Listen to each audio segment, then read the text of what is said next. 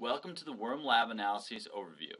WormLab has the capabilities to detect and track worms as well as provide our users with analysis data that can easily be exported to Microsoft Excel or MATLAB. In this video, we will explore the types of analyses available and show how to move that analysis data to Microsoft Excel.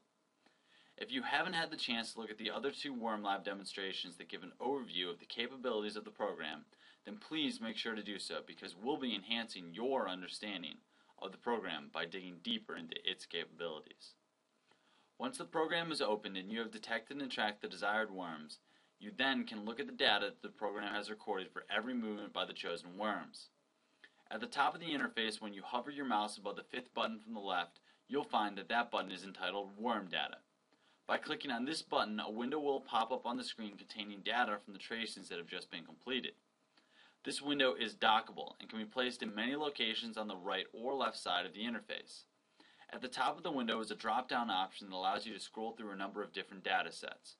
The different data sets that are available are position, instantaneous speed, moving average speed, direction, wavelength, length, width, and area.